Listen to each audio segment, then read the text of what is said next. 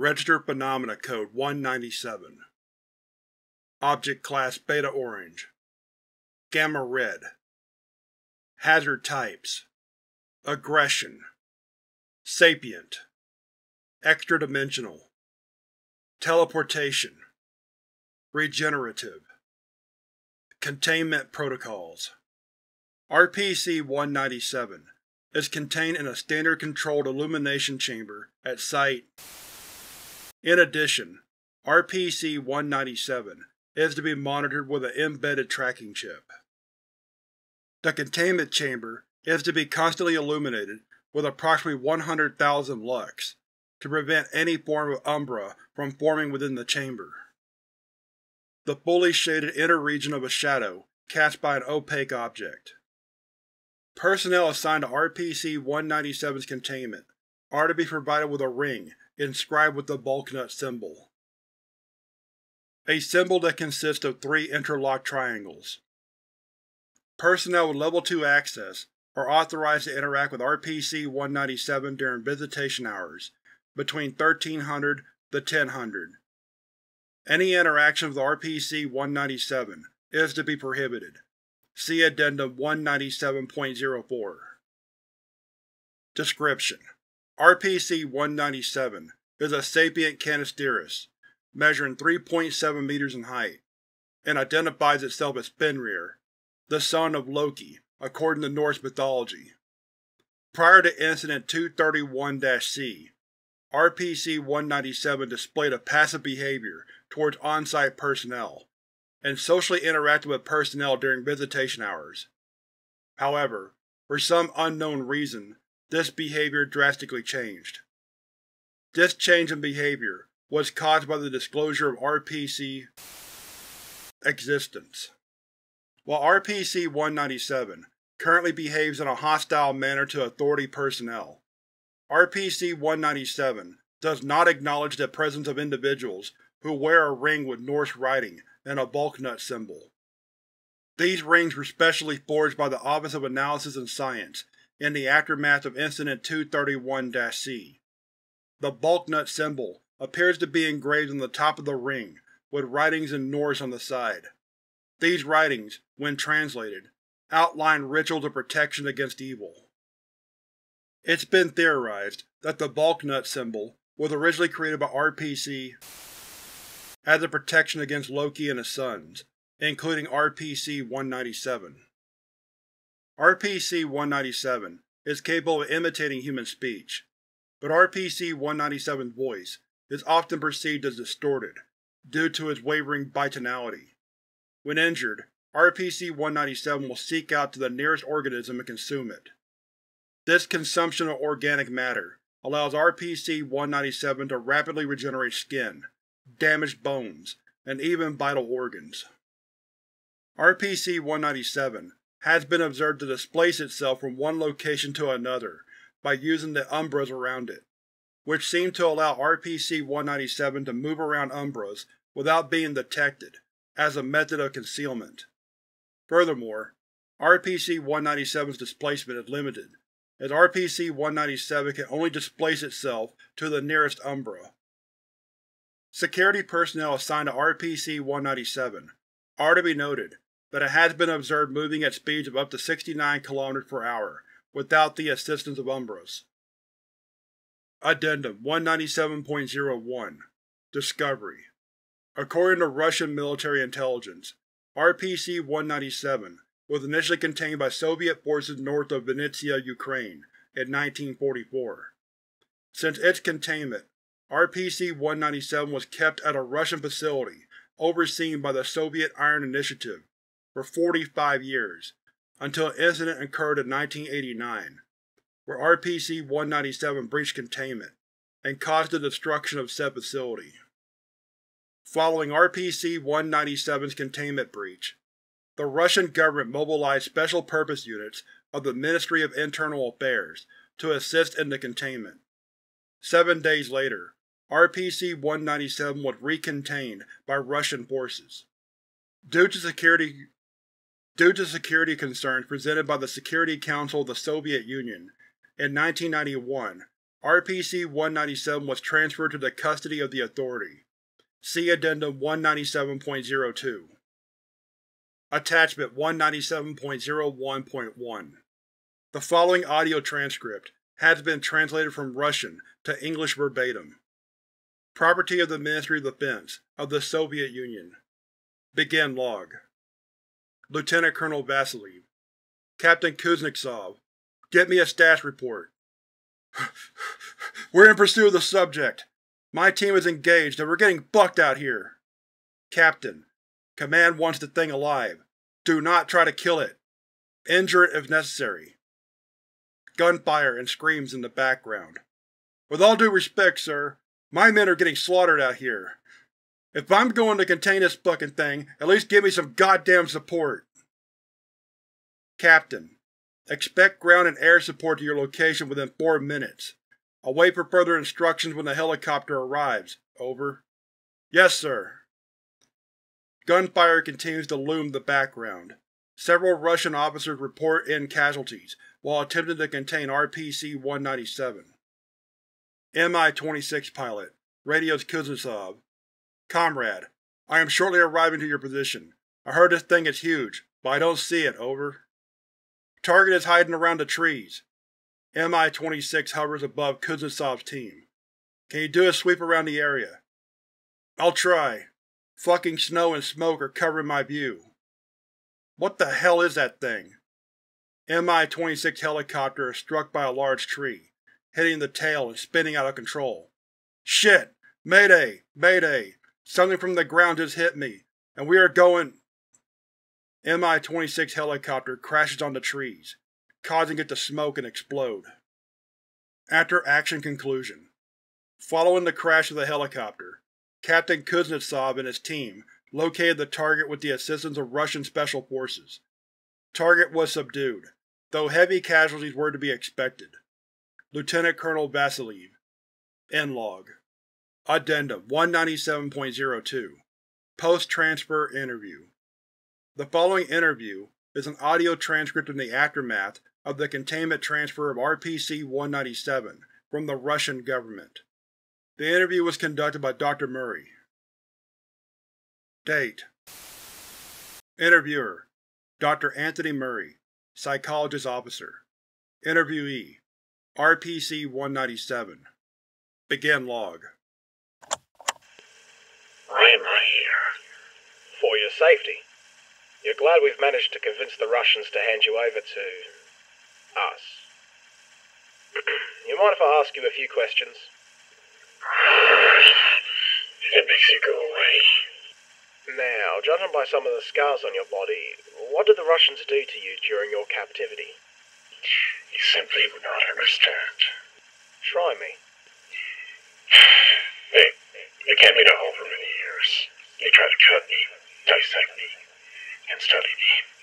But when they realized I couldn't die, they interrogated me. What did they interrogate you for? Information. Where I came from and my relations with the Germans. The Germans? Yes. Before they captured me, I was originally imprisoned by the Germans, conducted the same actions as the Russians and tortured me. They tried to make me obey them and follow the orders from the cause. According to military intelligence report, you were originally discovered by a military division of Guard. What did they do to you after your capture? German Anomalous Research Division. The Germans, they wanted to know the location of… They used supernatural objects on me to make me talk. They were desperate as years came by, but when they evacuated the place, they left me to die alone for eternity. That is, until they found me. The Russians, of course. Huh. By any chance, did you tell them the location? Oh, I did right. I told the officer to come closer, and I consumed him. I see. Was there a particular reason for you to be left behind? I heard some bits and pieces, but I heard they were lacking the resources for manpower to the near the whole, especially when they were evacuating me at the time and had no choice. When will I be released?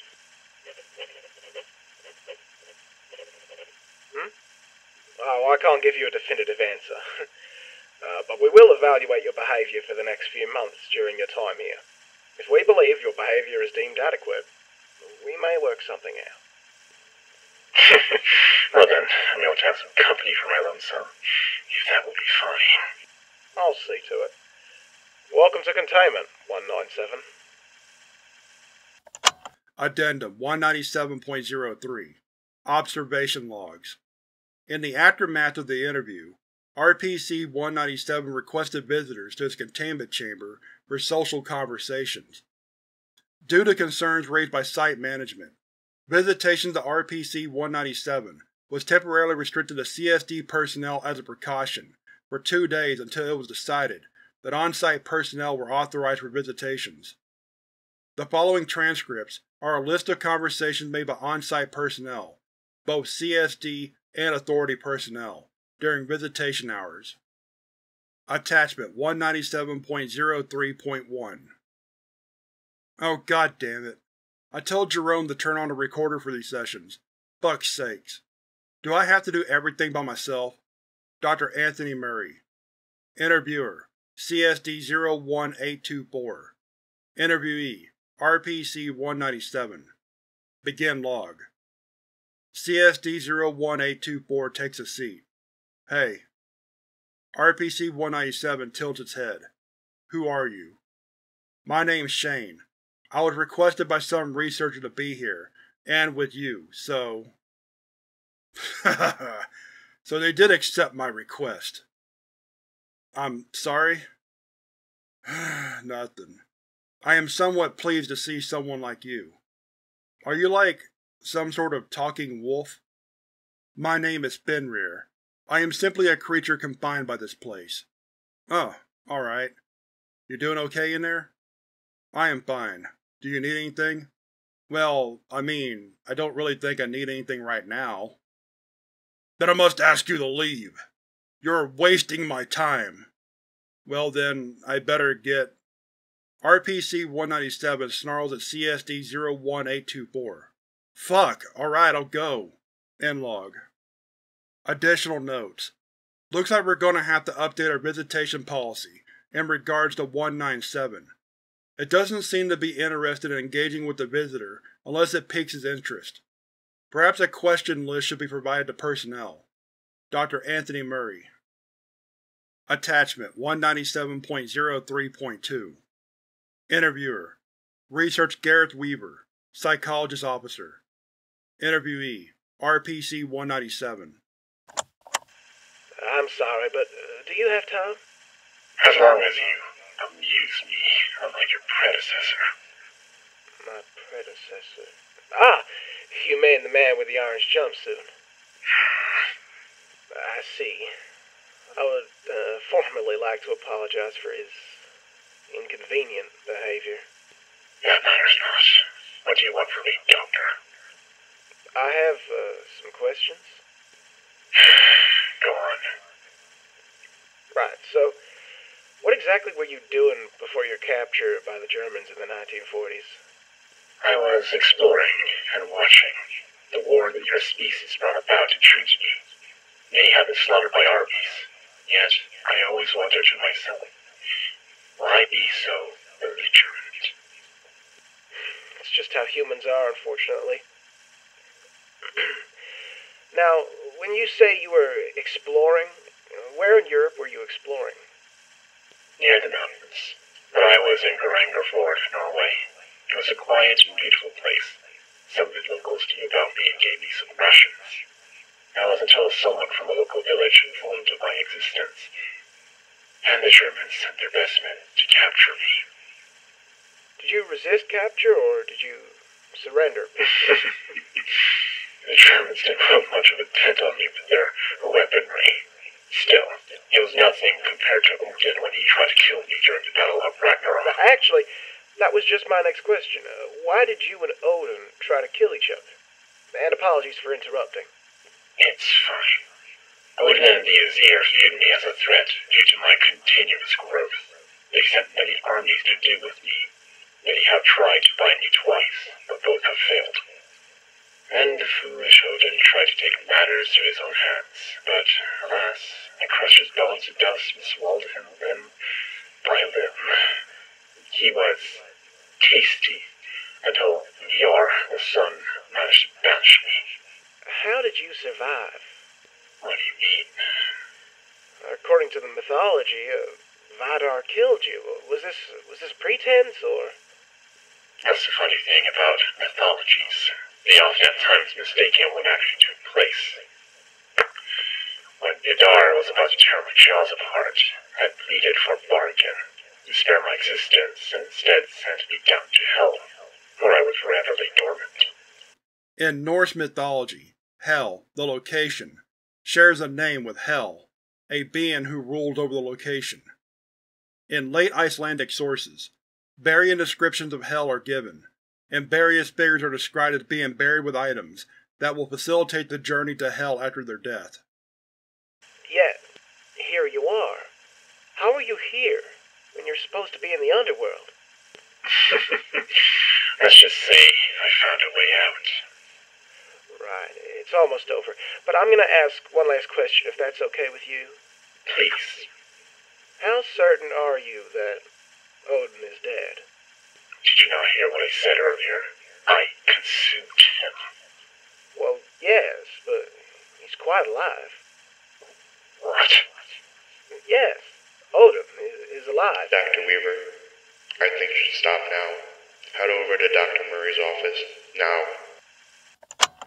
Additional note: we may have to consider increasing security and keeping an eye on him, since he just found out that RPC is alive and within our hands. I'm concerned for the state of mind that 197 may be going through.